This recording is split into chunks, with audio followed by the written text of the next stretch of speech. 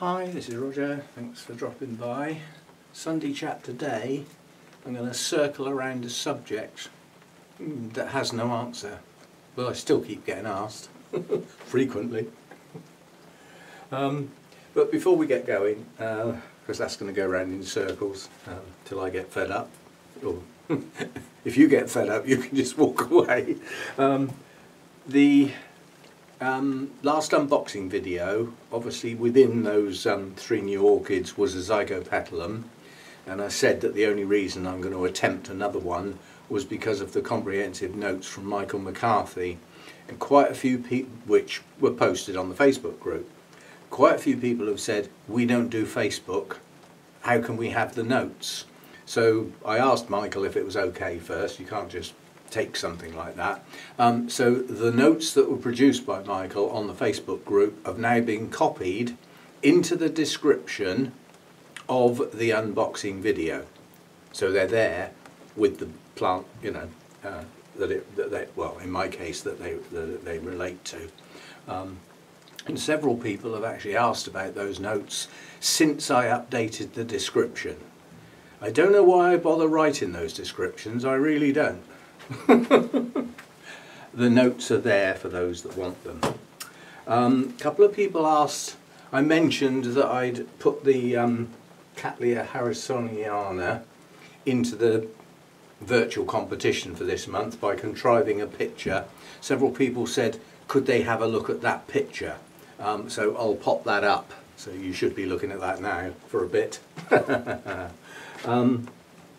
The other thing I wanted to mention, it's we're down to about 14.5 hours now, I believe. By the end of this month, which is not long, we'll be down to about 13.5 hours. So as we head into September, our tropical orchids get into their comfort zone as far as light is concerned. Now remember, our light intensity where I am in the UK is less than it will ever be in the tropics. So although we're coming down to the right day length, the intensity will be lower than what a lot of them will be used to. So, but yeah, day lengths are dropping like a stone. I got woken up early this morning. I sat in the flipping dark for hours and hours. I thought, is my clock wrong? You know, 'cause it just seemed like, you know, I mean, I'm used to getting up early, that's not a problem, but so obviously back in the height of the summer, you get woken up at 4 o'clock, it's daylight, you know, it certainly isn't now. Yeah, so the old mornings seem to be drifting away now, which under normal circumstances means I get more sleep now, because I don't get woken up by the daylight so often. There'll come a point where my body clock says you've had enough sleep, whether it's dark or not. That don't work. You know, we won't still be in bed at 8 o'clock in the middle of winter. That don't happen. So yeah, just be aware that the problem with the day length changing is people forget that means the sun's not in the sky for as long, which means it doesn't climb as high. Its arc is lower. So its high point is lower in the sky, which means it gets in your windows more than it did a month ago when it was up here, yeah? And the arc was higher. So at midday, you know, shining in a window at midday, you only lit up the windowsill, whereas now you're lighting up half the room. So, yeah. And rain, we're having some. It's been doing that all morning. It's only gentle, but it's wet. And heat's gone, and without the heat this lasts longer. You know, even when it stops raining, things will stay wet longer. I've noticed this morning the grass is already starting to come back. There's already green showing, so it doesn't take long, does it? But yeah, we're having rain. It looks like we're going to have rain on and off for the rest of the week. It was a lovely, I've just literally watched the weather forecast, whatever it was, 5 or 10 minutes ago, and there's a swirl around a low pressure with all these potential heavy storms like that. And you know, there's usually a quiet bit in the middle. Guess where that's sitting? Yeah, right there. So I still haven't had, apart from that one I filmed, which was very short-lived, I haven't had a storm, I haven't had the thunder and the lightning. Some people have though.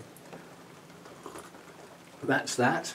Also worth mentioning, the time flies by.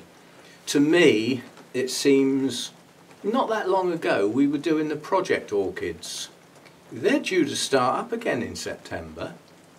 Yeah, so I'll have to, you know, dig all my stuff back out from the external hard drive, bring it back onto the laptop, try not to crash it because it's big. What I've done on the laptop now, which I didn't do last time, it's got its normal drive, the C drive, which is where all the software lives. That's where the operating system, that's where all the Windows stuff is. It's on that C drive. And if you don't do anything about it, so is everything else. And I think that might be what crashed my laptop. Because I had the automatic updates on, I think that the software tried to install the Windows upgrade that is sitting there at the moment, not being allowed in. They've changed, it's basically a reissue rather than just a little maintenance run that you get every month or so. And that's just sat there. And the fact that it's a replacement, it's big. It's obviously huge.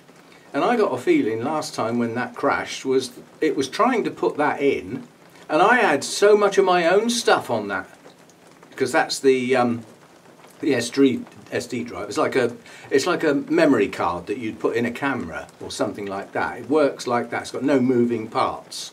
I got a feeling that filled up. That filled up halfway through a Windows upgrade. It's just going to crash. And no matter what you do, you can't get at anything anymore because it won't load. So that's a possibility. So I've put that on hold. That is not being allowed in at the moment. And if you look up, are there any problems with Windows 10, I think it's 2004, be prepared to start scrolling up the screen, because there are a few. So that's not going in, probably for another 6 months or more. Maybe never. Right, so that's that. So the Project Orchids will be coming round again, starting in September. Same again as last time, 4 parts, same plants, if I've still got them. I'll sneak that in. It's a forerunner, they're not all here anymore. Don't worry, there's not loads gone missing. But no, I think there's been a loss, maybe 2. But otherwise it will be the same plants in the same sequence. Have a look at them, how they were last time round. Have a look at them now, chat about them. They seem quite popular. So I think they would not be too popular if they came round too often though. So this year we're going to have 4, so they're every 3 months effectively.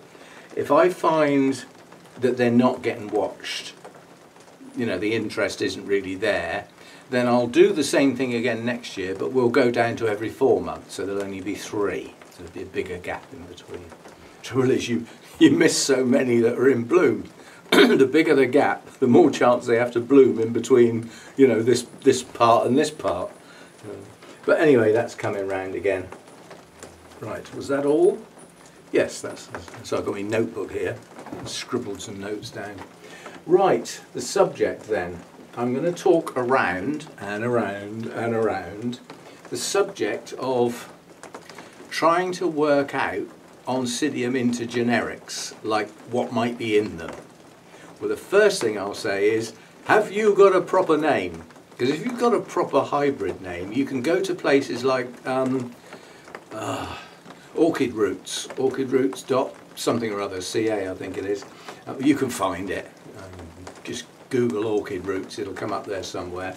And if you've got a name, you can put the name in and it'll show you the progression from the original 2 species to how it actually got to where it is now. And that's when you see a complex Oncidium intergeneric often, or even pure Oncidium that's nonetheless a complex hybrid, when you look at how many plants have gone into it, then what you have to think is each one of those had to produce seed. So there had to be a successful pollination, The seed had to be produced, it had to be flasked, blah, blah, blah, blah, blah, little tiny plants coming out of the flask, grown on to get to blooming size to see if it's any good. And so all around the world there's loads of those getting thrown in the bin because they didn't work. The people who are really good at hybridizations don't get it wrong as often because they've been practicing. But if you think like you've got, well, like my Harrisoniana, for instance, you've just seen the picture of that. It's basically a sort of magenta colour, petals and sepals. There's no markings, and then it's got a creamy coloured lip with a bit of yellow, and it's got a basic Cattleya shape with a closed over lip, closed over the top. That's typical of bifoliates. Nobody recently found that out. I've never noticed before. But it has a basic shape and it has a basic colour. Now, if you had another Cattleya, say one that was pale in colour, and you wanted to get a bit more purple into it, you could think, right, Harrisonia's got a pretty good magenta uniform colour. If I bring that into the hybridisation, you know, that could deepen the colour for me. Yeah, that may not work at all. May not work. Might not even happen. Some people introduce a particular orchid to bring fragrance back because they lost it somewhere down the line. Yeah, that doesn't always work.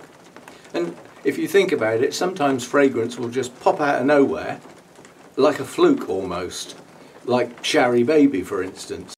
Oh, I wonder if it'll be fragrant. It ought to be. It's got a bit of that in it and a bit of that in it. Yeah, it didn't have any chocolate in it before, did it?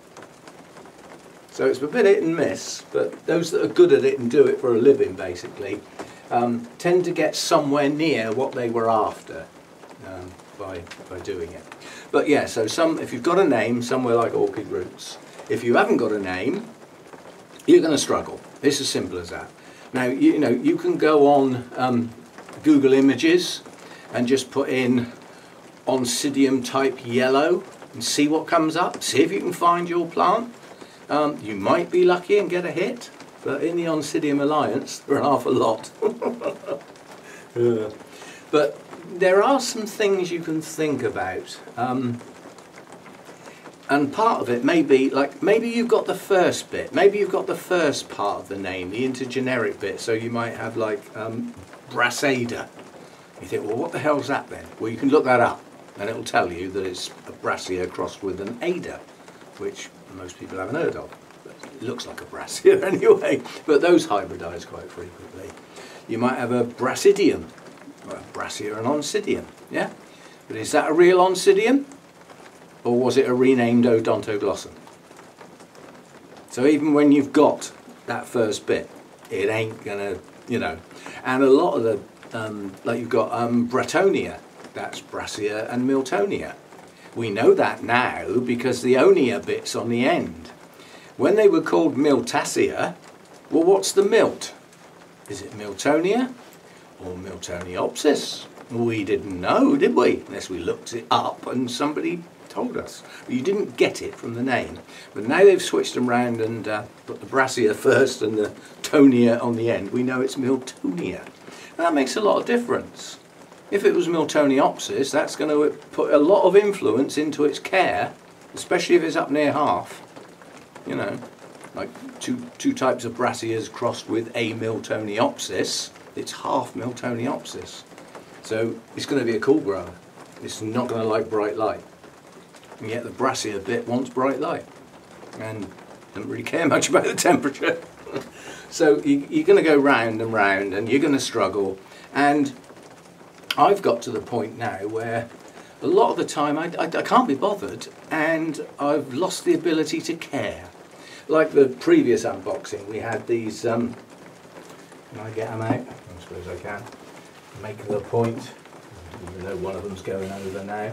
You know, you get something like this. What is that? I can't remember whether it came with a name or not, and for the purposes of this chat, it doesn't matter. Let's say it's just a no ID, had Cambria written on the label, or worse still, Orchid, or houseplant. They do get some strange labels. But you could look at that. Now, I look at that and I think that's probably got some Brassia in it. because the petals and sepals are quite extended. But there's an awful lot of Oncidiums look just like that. Certainly in shape, and quite a few of the, sorry, I meant to say odontoglossums, if I didn't. Odontoglossums have a similar shape to that, a lot of them. Some of them have wider petals and sepals and look a little more full, but there's more like this than not. And some of them have quite thin petals. If you take my Niobium, I can put a picture of that up because I've got it, that's got twisty, spidery type petals. Well, if you put that odontoglossum in a cross and it passed on those traits, you're going to get probably the spots and much thinner petals and sepals, and you might get the twists that weren't there before. Yeah, but I would say that has probably got odontoglossum in it. I'd almost say definitely. It might have a bit of brassia lurking in there, might not. It depends on the type of odontoglossum. It might even have some Miltonia in there. What I doubt it's got is Oncidium. Why? Just have a look through the Oncidium blooms. What have they nearly all got in common? They're little. They haven't got the size. Now think brassia. How big are the brassias? I've got one in here that measures nearly 12 inches from tip to toe. So if you put that in a hybrid, it's going to make it big, or bigger. They're also, brassias in the main, are very big plants. Yeah? So sometimes a brassia will be crossed with a much smaller plant to try and reduce the plant size and make them more compact. This is not helping you find the name, but I would say that's got some odontoglossum in it. I could be 100% wrong. And the way to find out is treat it a bit like an odontoglossum. So no bright light, and try and keep it out of the heat. Make sure it's got some airflow. Let's see what happens. Now, it's in bloom when I got it. The telltale thing will be what happens next. Now, if I get a nice strong new growth next, and the leaves stay quite a darkish colour, and maybe it hasn't got the odontoglossum in it and it's not getting enough light.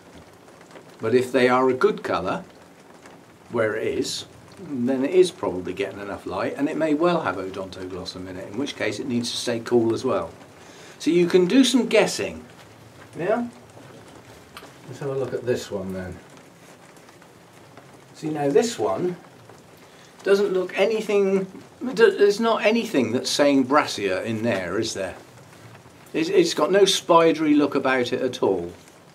It has some blotchy markings that are sort of typical of odontoglossums again.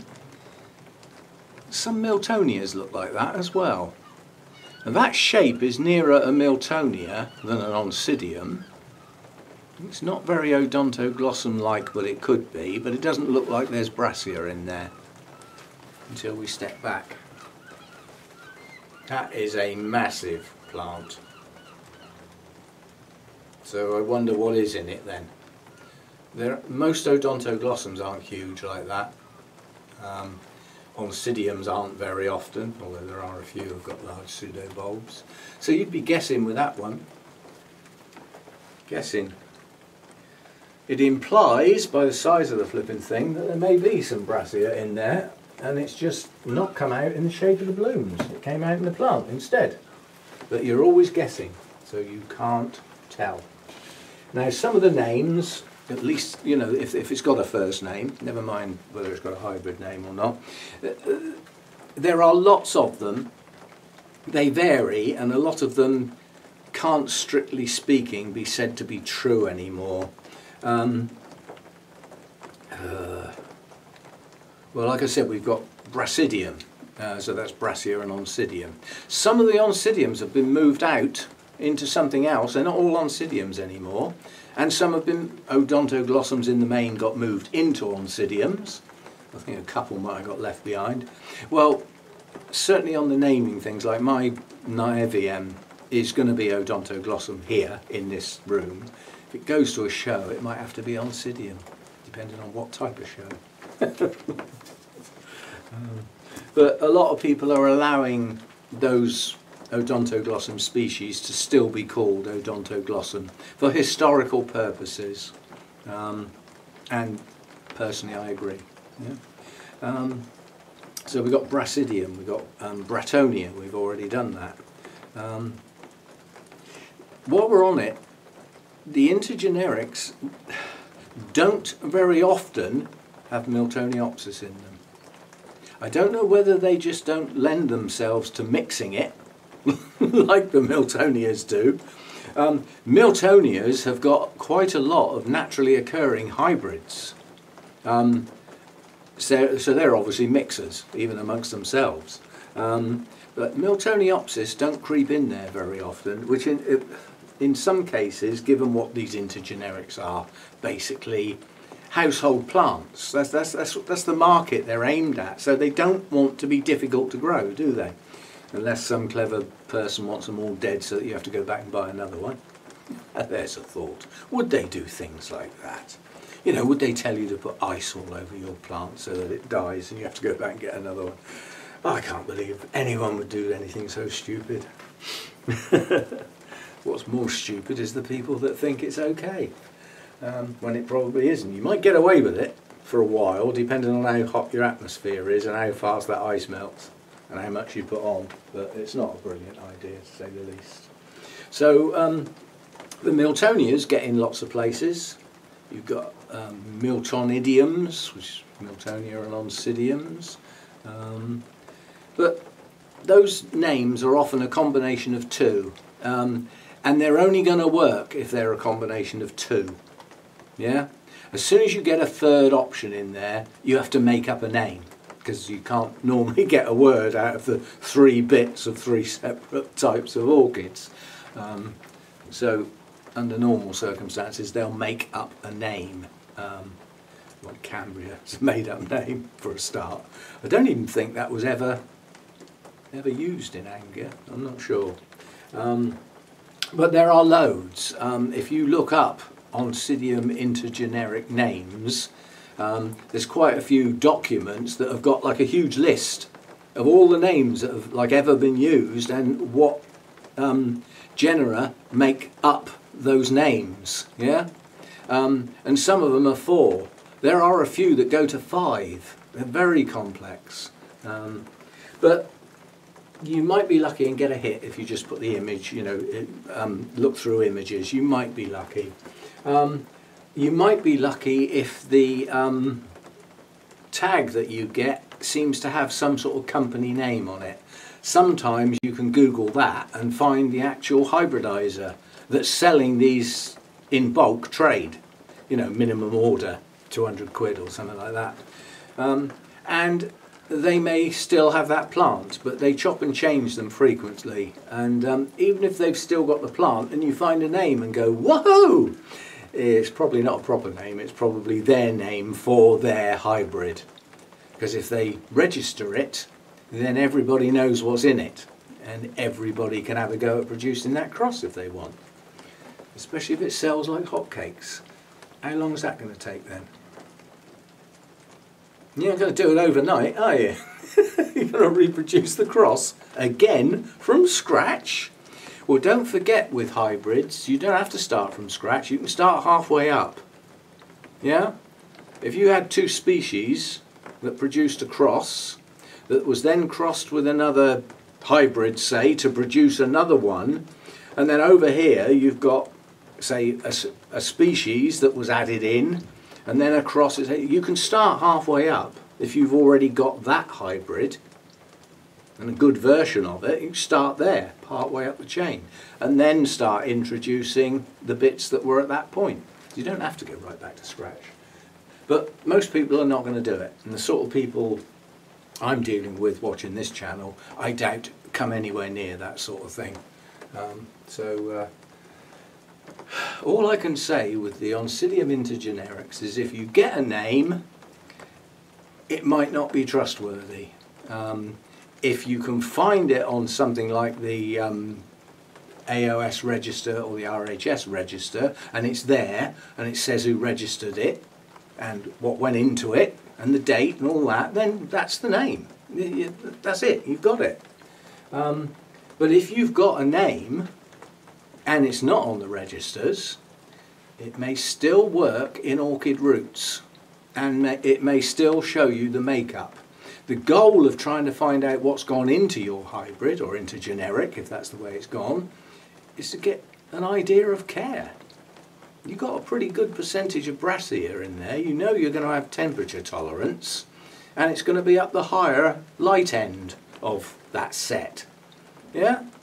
Miltonias are fine with heat under normal circumstances, but you've got to watch the light. You can over light them and they'll just pale, and then they're stressed, and they might not bloom as well, if at all.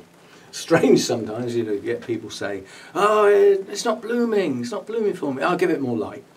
No, let's have a look at the colour of your leaves, because I've been told off often enough, but let's have a look at the colour of your leaves, because if they are really pale and wishy-washy, you might be stressing that plant with so much light that it won't produce the blooms. So you've done too much light rather than too little. So there's a balance in there somewhere. And switching out of Oncidiums now, if you think about, somebody asked about Cattleyas with yellowing pseudobulbs and leaves. Therein lies an important bit.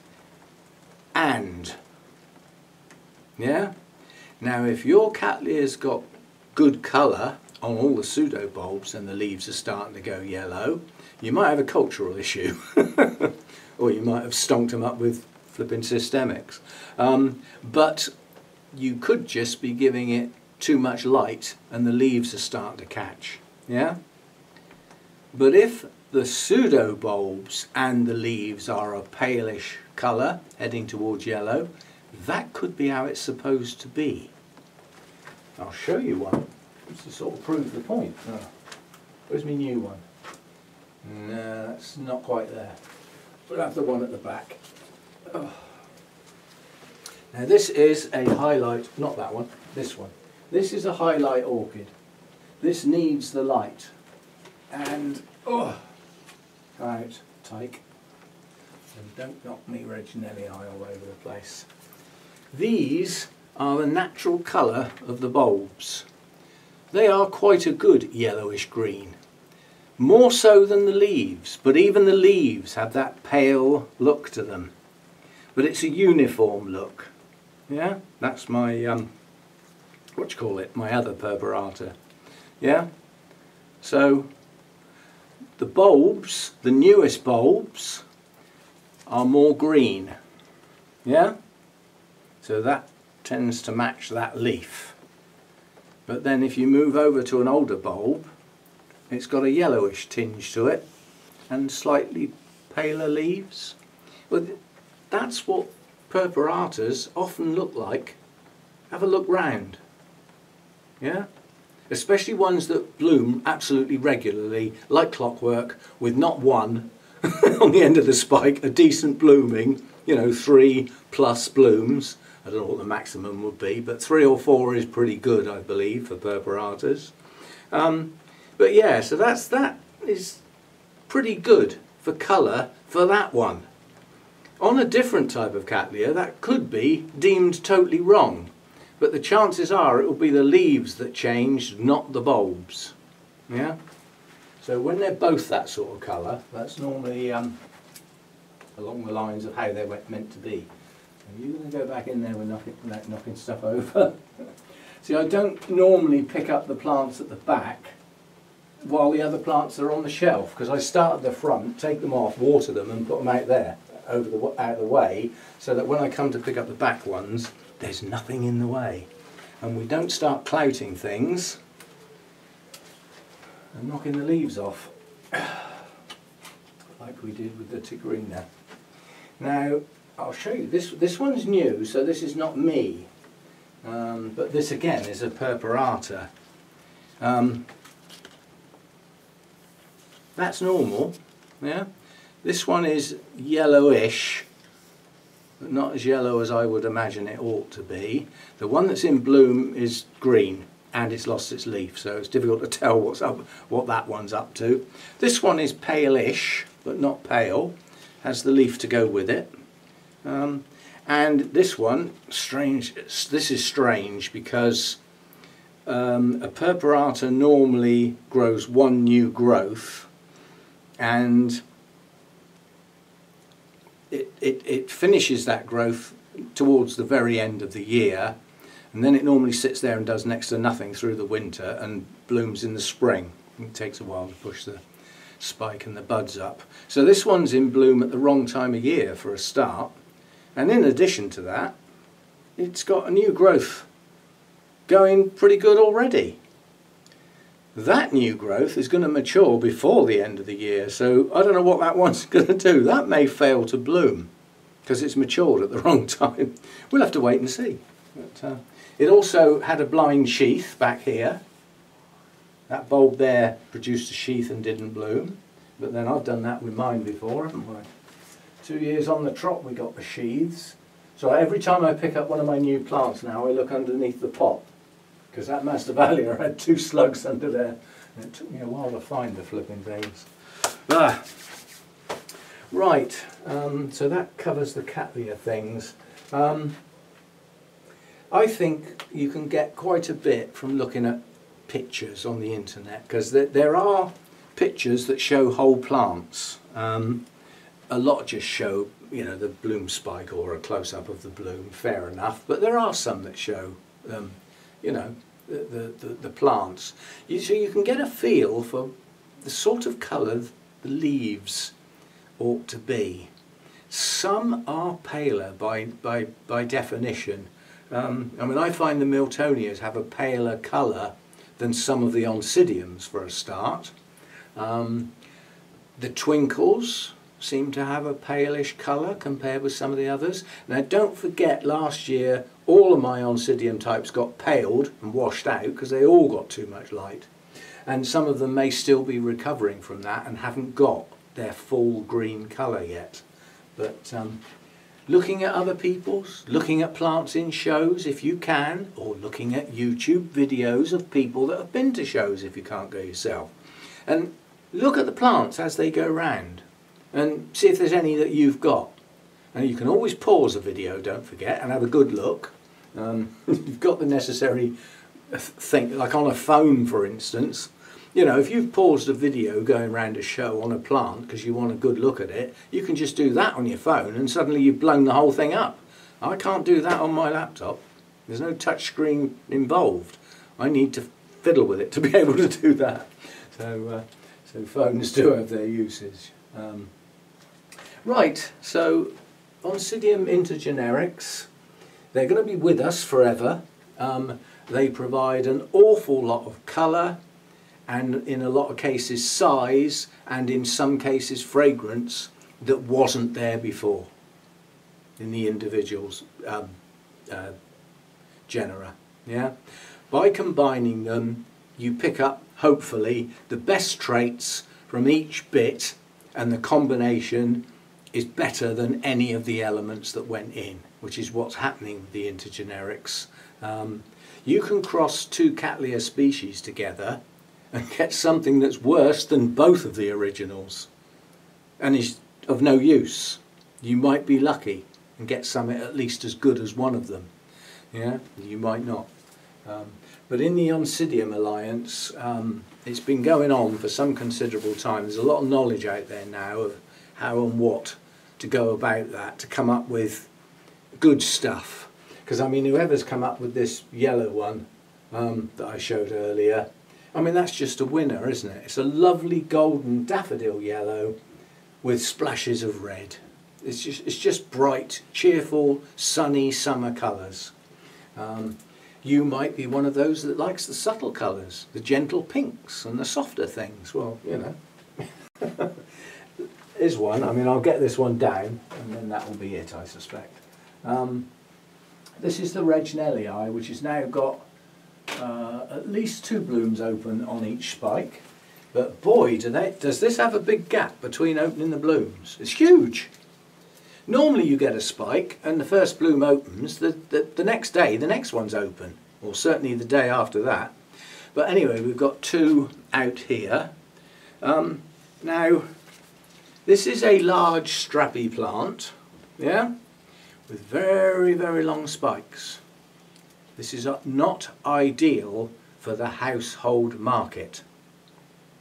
The plant's big, the spikes are very long. Notice these spikes are not staked. Are they all bent over? No, they're bolt upright. They don't need staking. Yes, some do.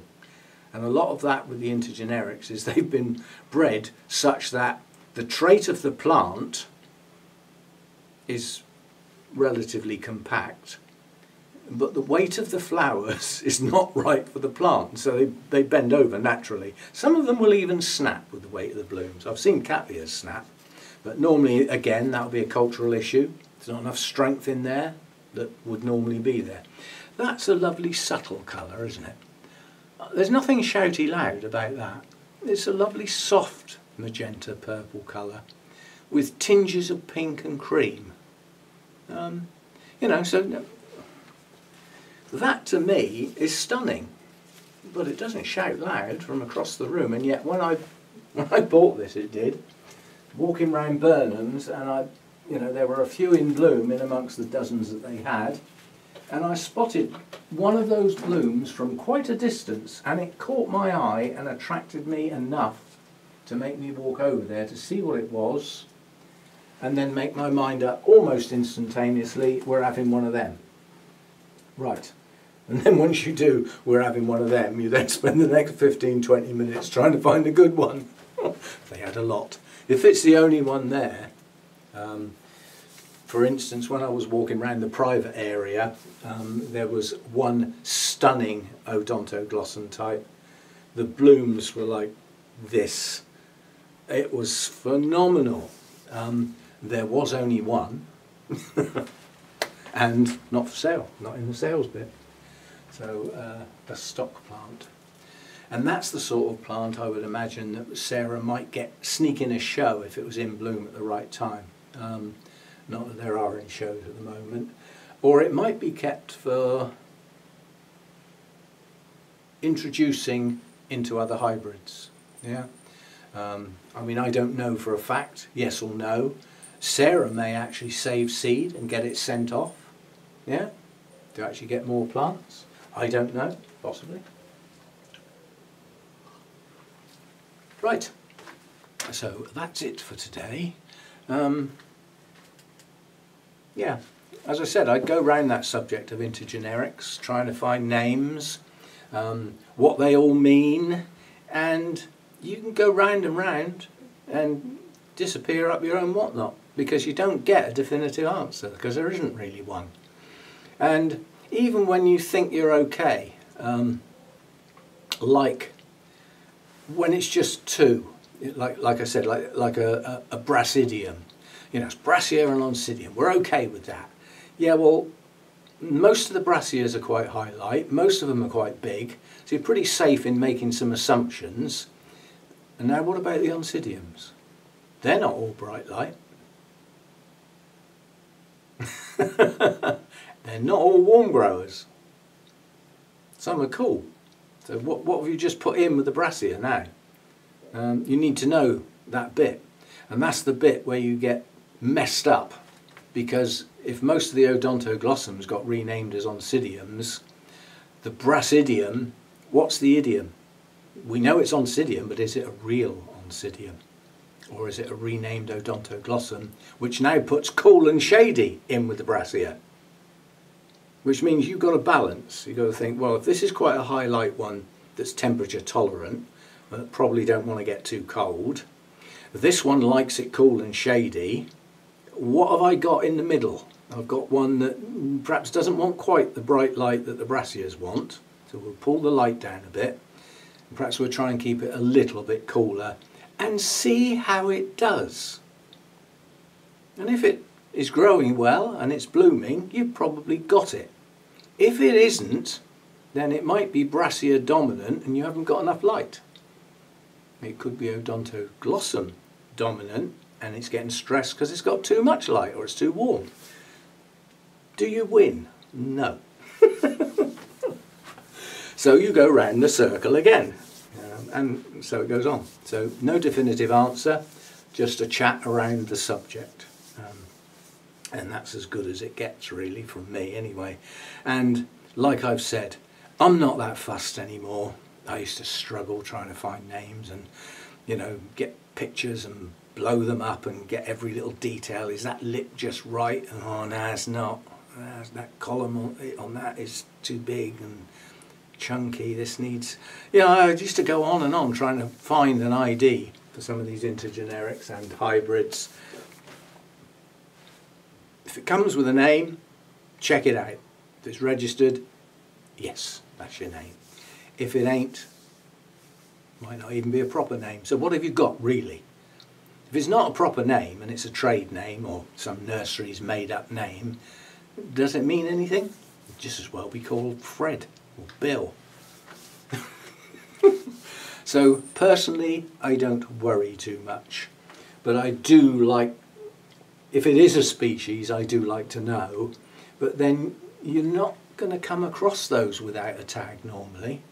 You know, in amongst those household plants, you might in a private sale, perhaps, where somebody's just lost their tags and they're selling their collection, you could have some lovely species in amongst there, in private sale, with no names. Most species can be identified from the bloom and a bit of the plant possibly, if there's any doubt. So there we go, that's that, and I'll see you next time. Thanks for dropping by.